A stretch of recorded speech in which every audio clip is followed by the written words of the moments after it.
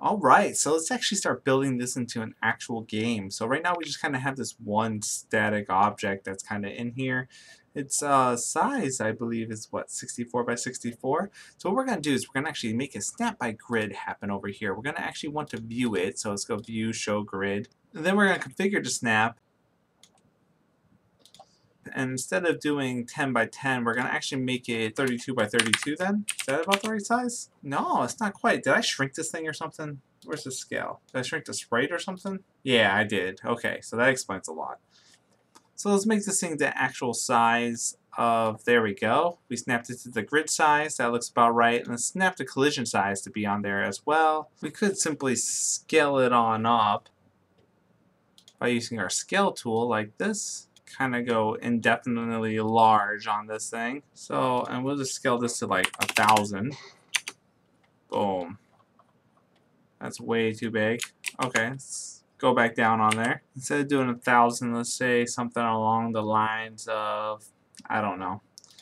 Let's say 100 then. That should be about big enough, I think. Yeah, that looks about right. Let's modulate it to be black. Good enough for what we're trying to do here. And then let's duplicate it. Let's move this next one over like so. So we'll make it the position about 2,000. And what's this one's Y position? We'll make it the same. It's 16, so we'll make this one 16 as well. And now both of them are at the same Y, and they're 2,000 units apart in terms of the X. We'll duplicate it again. So we'll drop down the scale on the Y down to 1. And we'll make the scale on the X equivalent to about 100 and see what happens. Then let's just kind of move it over like so. We just need to scale it down a bit. 63 it is. Not trying to get perfection here or anything, but just kind of want a closed-in space here. Alright, not trying to make anything professional looking or anything like that. Yeah, that's probably good enough. So we'll leave it as is for now, because I just want to have like a board and some boundaries inside the game, because those boundaries are going to determine exactly where things will spawn. And I'll show you what I mean. Where we're going with this is that we're going to have some waves of enemies spawn at an increasingly fast interval. Right now, the position that they can be in is anywhere from 992, or wait, negative 1600 on the Y. So I'm gonna actually make it like closer to negative 1550, so they don't hit that. You know what? So negative 1500 would probably be best. So they'll spawn far enough away from that wall. And then for the bottom Y, it's going to be based on this one's location, and that one's 1630. So we'll make it 1550 on the positive side of Y. So somewhere between negative 1500 and 1550 will be that random range. And then we're going to have a random range between this X right here, 16 on the X, and on the bigger side of the X is going to be 2000. So anywhere between 16 and 2000 and negative 1500 and positive 1550 on the Y, we're going to be able to spawn enemies. And I've actually gone over everything that we need in order to make that happen inside of the script now. So let's see if you guys can go ahead and make it yourselves. Go ahead and see if you can actually make a script that spawns enemies for you. Go ahead and see if you can do that now. It's a difficult one, right? Alright, so we're actually going to add the script to something itself, because there's no real reason to make a different node for it, and we don't really need something to do anything else, right? So we're going to add the script to something, spawn enemies.gd. And then let's delete all this, and let's get to work on it. So we're going to make a var enemy equals preload, and then we're going to want to make this enemy in here. So we're going to do res like that, and we're going to do it in scenes, and it's going to be the enemy.tscn. And just like the bullet, we're going to actually want to load him in at a certain time. And the thing is, we're going to actually want to do it based on a timer.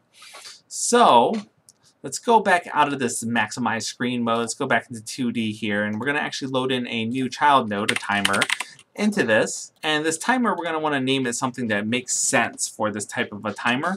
And let's call it something like respawn timer, right? Now the respawn timer is going to actually send out a signal, timeout, and on respawn timer timeout in something, we're going to want that function to go off inside of here. And also, we're going to want to go back into the respawn timer. We're going to want to make sure that the timer is auto-started so that it's actually running. And it'll start off at 1 second, which is pretty fast, but it should do. And so basically now we just want to go back into the script, and based on how fast this timer is going off, we wanted to spawn enemies at that speed. So let's go ahead and use this on respawn timer timeout. And we're going to actually create a few variables here to pass in all the stuff. So we're going to make a var y location is equivalent to random range. And it's from negative 1500 to 1550. And var x location is equivalent to random range.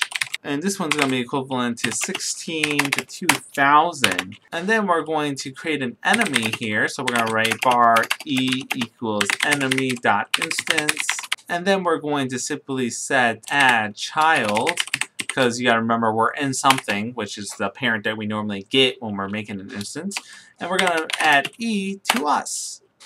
Then we're going to set e.position equivalent to vector2. And this one's going to have the x location and the y location. And everything else I think should be all set up. The only thing is we want to actually make respawn timer dot wait time equals the max between 0.01 will be the fastest that it can possibly go off, and it's going to be respawn timer dot wait time minus 0.1, which will be a much faster speed up time for it. So every second at first it'll be going off, and it'll go off every 0.9 seconds and 0.8 seconds, and then so on and so forth. You know, let's make this 0.05. I think that's a better number to start off with. Let's go ahead and push the play button and see what happens with this. We should have some enemies start to kind of show up. There's one right there. Oh, another one. That one appeared right next to him. And another one. Okay, they're starting to come in pretty fast now. So 0.05 might be even too quick. Okay, another thing that we're going to want to do here is to make it so that the seed is actually random, so the locations are actually random. Is to actually go on function ready, and we're going to run a thing called randomize. This will actually make it so that the seed that they use to randomize numbers will actually be randomized based on the time at the time that it happens. It'll make it so that you get a different interaction every time that we play. And this was happening way too fast. So we're going to make this minus 0.01 because that was happening really quick there right off the bat.